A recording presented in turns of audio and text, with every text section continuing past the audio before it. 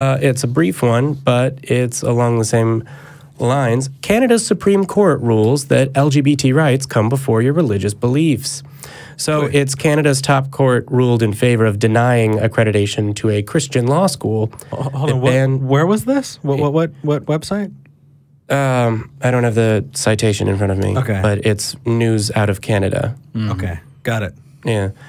So the Canada's top court has ruled in favor of denying accreditation to a Christian law school that bans students from having gay sex, which presumably means they wanted them to have unhappy sex. I'm sorry, what?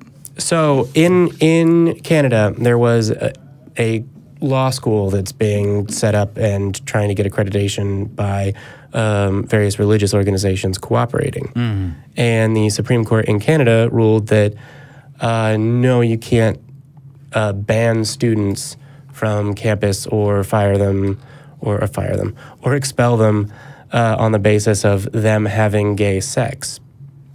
This is similar to the story that I did last episode. Yeah. I don't know. I always do this because it's sort of like, remember, one day we will catch up with the rest. One day the United States will catch up with the rest of the world. But mostly it's just. But today is not that day. Yeah, it's interesting because it brings up a couple of things, which is how much should the internal policy of private education be dictated by a government, and to what degree, if at all, do religious schools get to have their religious rules? Well, I'm wondering about the logistics of how you would enforce that rule, because the story that we did last episode was they banned LGBT PDA. Yeah. This is explicitly banning gay sex. Yep. How would they crack down on that exactly? You know what? To be quite honest, I don't know what their enforcement mechanism is at all. I don't even know if I want to know.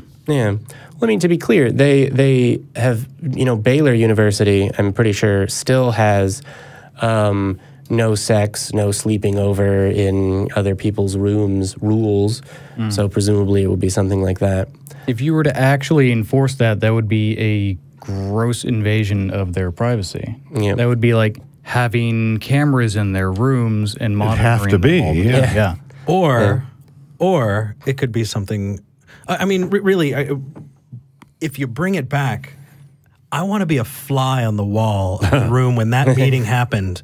When at the law school, somebody said, you know what, we should really kick people out for gay sex because that's really a good idea. Like, there was no one in the room that was at the law school. Right. Well, right. Who's just like, that might be a bad idea. What's like, was there a rash of gay sex on campus where people just fucking in the hallways, and it was just, like was that the, where it was at? Stairwells. Well, I have to assume the conference room is wallpapered with red flags, so that another one doesn't really make a difference. I was actually thinking spackled, but that might be a little too much.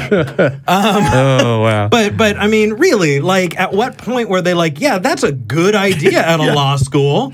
We should totally do that. Let's green light that. I actually kind of want to do the skit.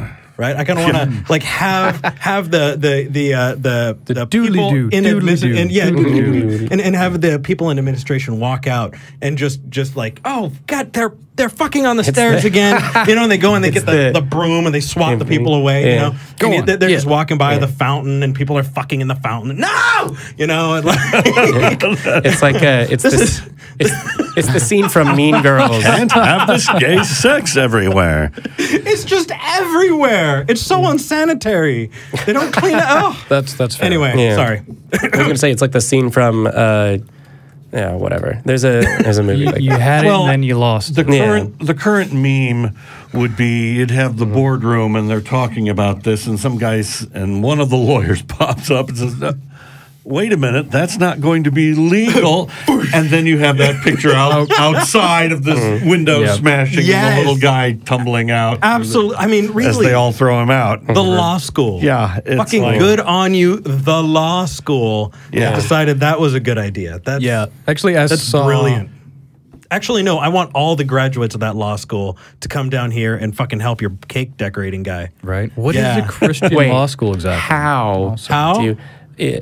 I want him represented. Well, Oh God. I get the impression they turn out not the best lawyers.